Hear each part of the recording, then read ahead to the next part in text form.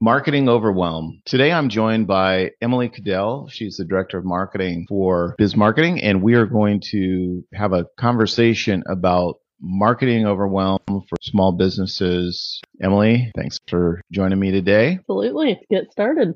Yeah, so I think, a lot of small businesses feel very burdened by the feeling of overwhelm. There's so many platforms out there. There's so much to do when it comes to online marketing. So what do I do? If I don't know where to start, I feel completely lost. And I think a lot of small businesses feel like, oh, I need to be doing these cool new platforms that are coming out. I need to do TikTok. I need to do Threads. I need to do all of these. But if they're not doing it well, then it's not working. So marketing overwhelm kind of feels like, okay, well, I need to do all of these things and I feel so swamped and burdened by it, but I don't have the time and money to do all of these.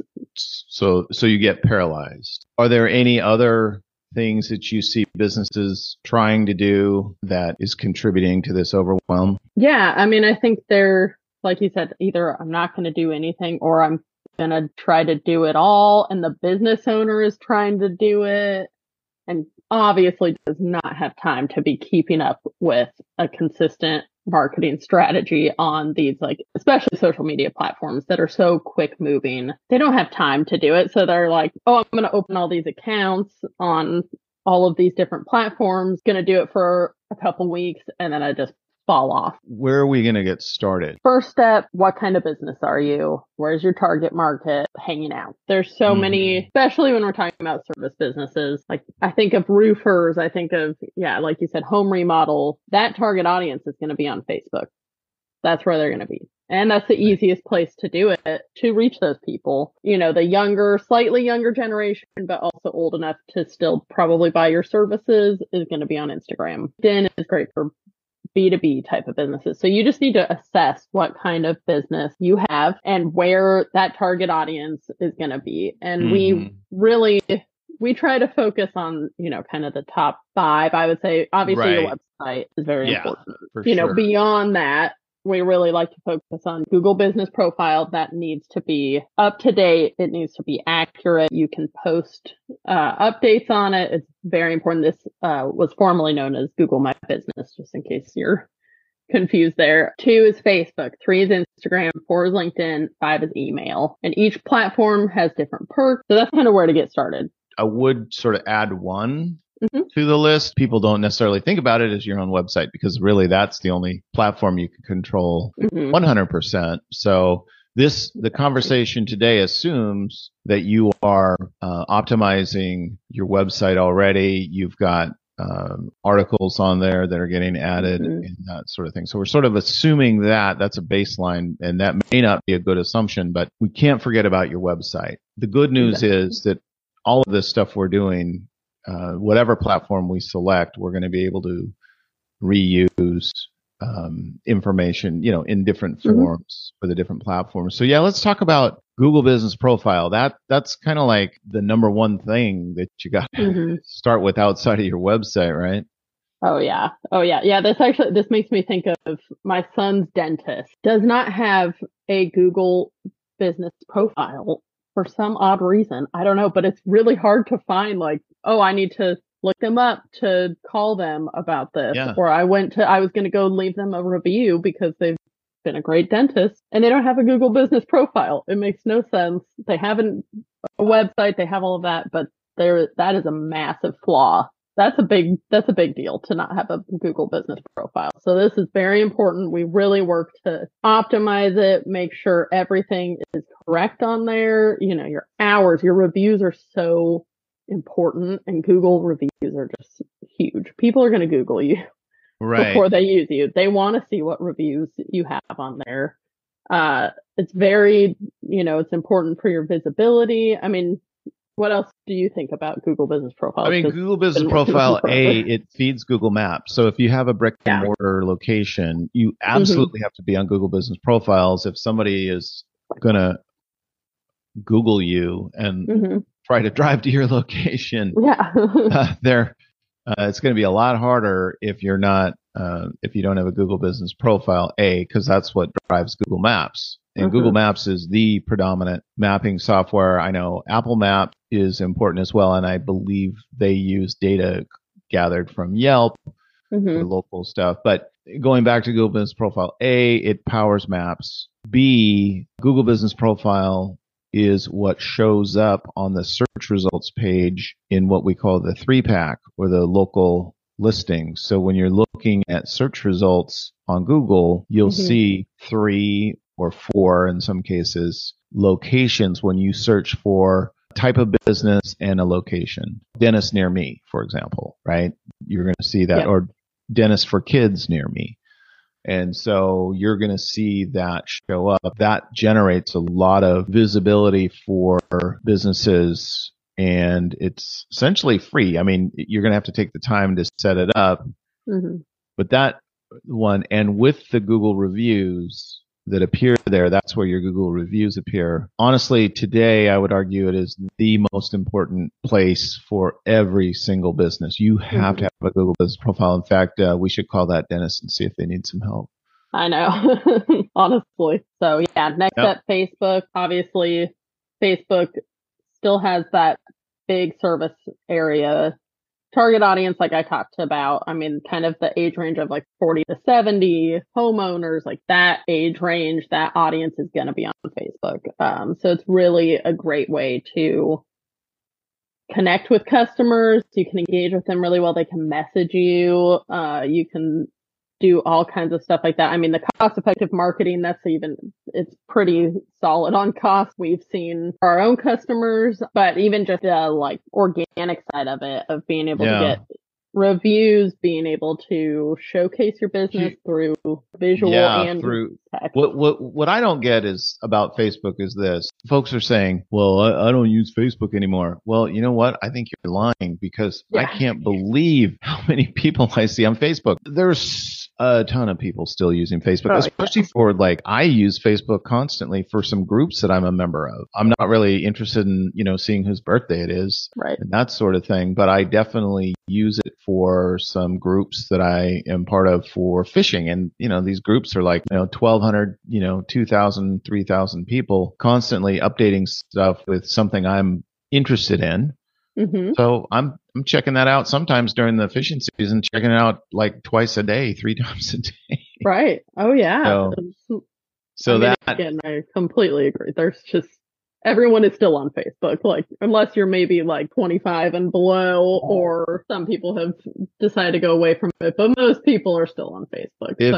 Especially if you are trying to sell something that requires a certain level of income, and generally that's going to be people that are probably in their early 30s and older. Tied to that, of course, is Instagram, which is owned by Facebook. What is it that you like about Instagram for businesses, and what particular types of businesses do you think can really do well on Instagram? Obviously, it's a very visual. You have to have a picture or a video or something to upload to post on Instagram. A little bit different than Facebook, but very visual, very easy for home remodeling, pet groomers, anything having to do with pets is going to do amazing on Instagram. Any kind of visual, I mean, even like roofers can do well on there. Any kind of home service that you can really highlight visually. Remodeling. But then I think even, some healthcare stuff can do well on there too. And I really like, obviously, again, it is owned by Facebook, aka Meta. So you can go on and you can post at the same time. So why wouldn't you? You can post on Instagram and Facebook at the same time, either using the Meta dashboard, or if you're posting from the Instagram app, you can also share to Facebook. Makes it easy. Again, it is maybe a slightly younger audience. You are going to get the younger side, but you also will still get a lot of that audience that's also on Facebook. They've kind of also moved over to Instagram. So you're going to get a lot of people who are available to buy your services or your products. Obviously, again, I know we really focus on service area businesses, less with product focused businesses, but products, of course, are going to do very well on Instagram, but services can do pretty great. We should make a distinction here between Facebook and Instagram organic posting, and Facebook and Instagram advertising, and then boosting, right? So there's kind of 3 things you can do here. You can create a post and just post it organically, and it's going to go out to your audience. Hopefully some people that are following you may see it, not guaranteed though on these platforms, which is why they are in business, because they take advertising dollars. So there's that second thing where you can boost a post. What do you think about that in terms of like a business that to me, it seems like kind of the first step of dipping your toe into advertising, maybe? I think it's a little easier for businesses to do themselves, to boost a post that maybe you're like, this post is doing pretty well, I'm going to boost it, or like boost a post about maybe you have an event going on or something like that. Those can do pretty well. I would caution against putting a lot of money into boosting posts, because they're not necessarily they're going to get your brand out there, and it's good for branding. It's not necessarily going to get you leads. Yeah, it's not. They don't run long enough to get optimized, and they're not going to necessarily like have a button for someone to go to your website or whatever, right, kind of thing. But then it's worth it maybe a little bit for branding. So yeah, I would say a small budget, worth trying it, dipping your toe in the water and seeing if it works. And then of course you've got advertising. So the nice thing about Meta, Facebook, and Instagram is that you've got a ton of different options for advertising. The thing that a lot of people don't understand is that we can target audiences by geography, so, which even folks don't understand. But if you have a business in a certain area and you're not going to get a customer from 20 miles away, you're not going to, don't waste your money putting your ads out there, which I see the default settings in the ads is like 20 miles from your location, which is like, what? Here where I live in Seattle, it's like, oh, it went across the water and it's on a peninsula on the other side of the island, or on the other side of the water, right? People have to take a ferry. Same thing happens in like Long Island or Connecticut. And there's a lot of places like that. So you have to really be careful. But the cool thing is with the advertising, if you're using those platforms for advertising, it's a consolidated view and you're able to advertise through the platform, and then it'll automatically optimize, the results for what you're looking for, and you can target it geographically. And there's other targeting as well. We don't necessarily need to get into that now, but there are other types of things you can do, like retargeting. So if somebody goes to your website, plant a pixel on their browser, and then next time they go on to Instagram or Facebook, they'll see your ads. I know you've all seen this before, right? Oh yeah. Or you can upload an audience. If you've got a bunch of customers and you're trying to re-engage your customers, you can upload a list, assuming you have their permission to market to them. List of their email addresses. Facebook will go in and match the email addresses that you load with the users on Facebook, and then show those ads specifically to that audience. Custom audience is what they call that. So that's Facebook, Instagram, Google Business Profile. And then we've got LinkedIn. What do you think about LinkedIn? Who's that good for? Yeah, so obviously this is a little bit different of a site than Instagram and Facebook. Professionals, other businesses are going to be on there. So it's really good for B2B type of businesses. Like, it's great for us, for like a marketing company, but it's really good for lawyers, that kind of professional services, I would say. CPAs, like anything like that. Consultants. Exactly. I would recommend LinkedIn. And I don't think every business needs to really focus on LinkedIn, but I do think those kind of businesses can do well. Yeah, like a dental practice, unless they're looking to hire, and that, I mean, it's free to get a profile. You might as well grab your profile, but you don't need to worry about keeping up with posting on there constantly and doing all of that kind of thing. Right. There's two strategies on LinkedIn with respect to users. So you have a business profile. Again, that's something else you should get, a business profile.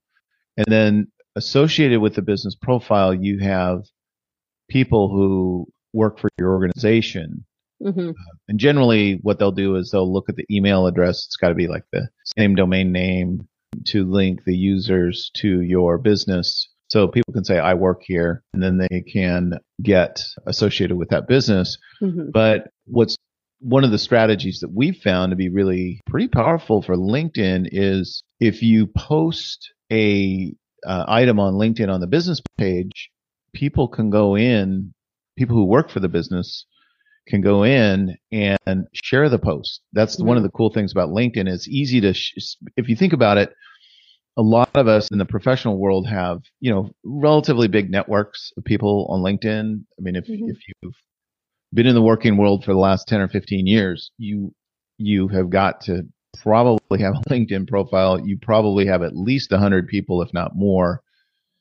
What's cool is you share a post, it gets shared to your connections. Now, it doesn't, there's algorithms and things like that, we don't know exactly it's going to get shared with everybody, but from what I've seen, it's pretty consistent things do get shared. So it's a great strategy. So you just post it once, and then you just get all the people that work for the business that are, relevant to that post to reshare or repost. And it's super easy. Oh, yeah. Yeah, we've seen this with one of our law firms that one of the lawyers will write a post for the law firm.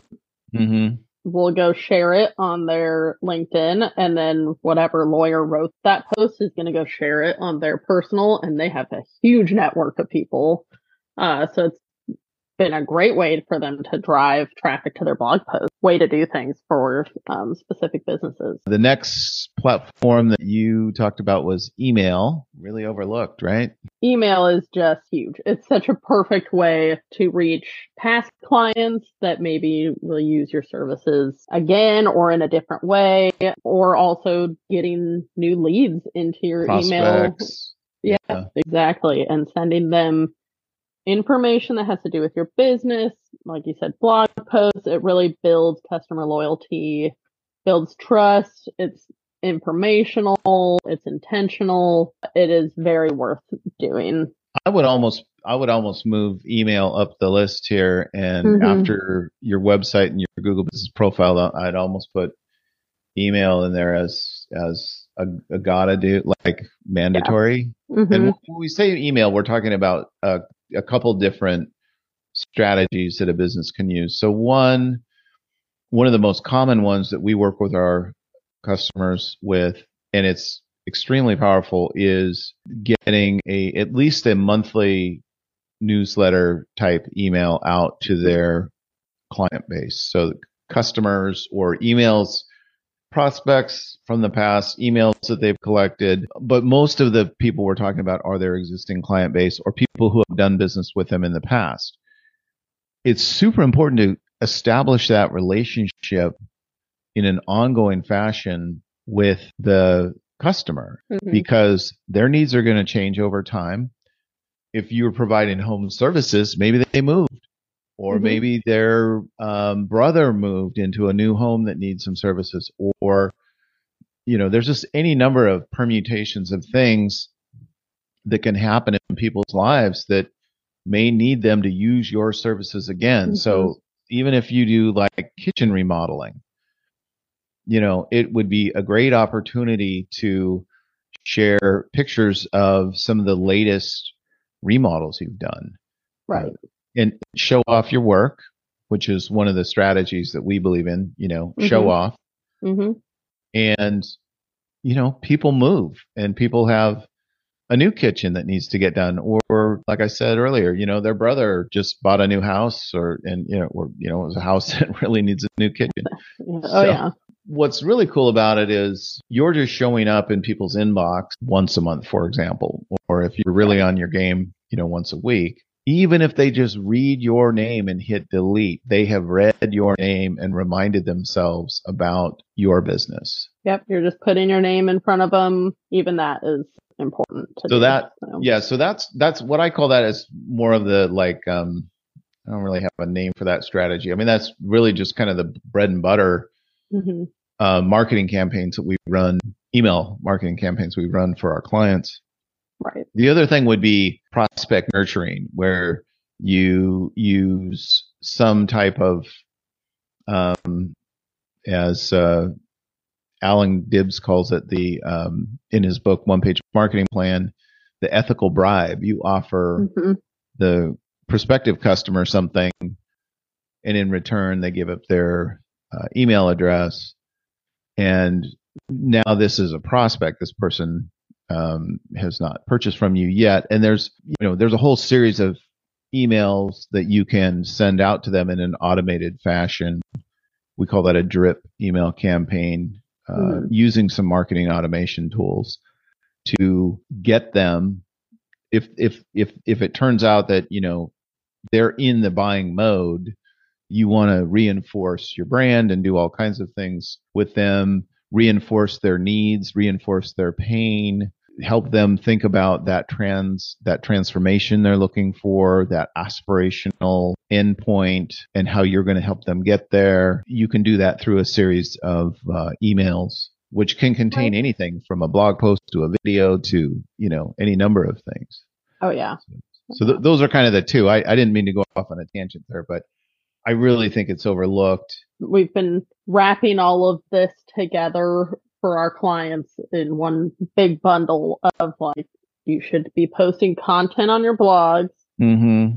That content should then be used in an email and on these platforms. And it's so worth it to just have that strategy all in one, and very important. So I think we should table the discussion about content creation for another episode, going deep on that.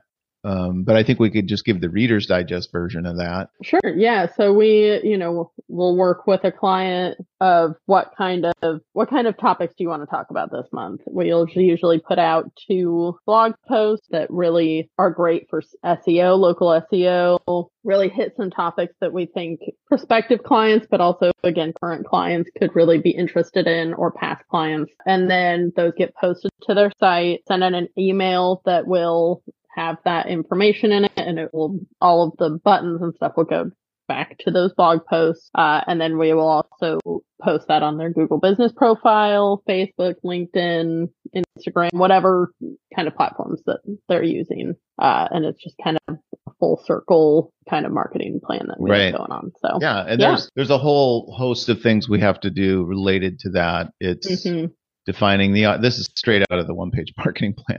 Yeah. Who's your audience? What's your messaging, your core messaging, your marketing messaging? And then we talk about how we're going to get it out there. And so there's some pre-work that has to happen, which we could cover in another episode. But I think it's really important to understand that if when you decide to commit to marketing on a platform or 2 or 3, that they don't stand alone. You are looking for complementary assets and squeezing the most juice out of that, the work you are doing. Looks like you've set me up for a lightning round here. Yep. So I figure you can ask me what type of business. After Google, we're going to skip Google, skip email, skip the website, but what other platform should they focus on? And I will tell you. So, roofing company. Facebook. Pet groomer.